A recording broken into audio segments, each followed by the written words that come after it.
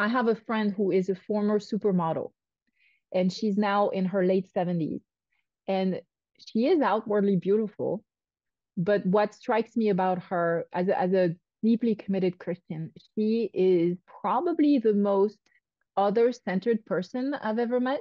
She is always looking for how can she love someone else. And I remember having dinner with her one night, and we parted ways, and she went with her husband, and a couple blocks down the street. It was in DC, so not far from you. And she found there was a homeless man on the street, and she literally spent half an hour talking to him, trying to find a solution for him to have shelter, sharing Jesus with him.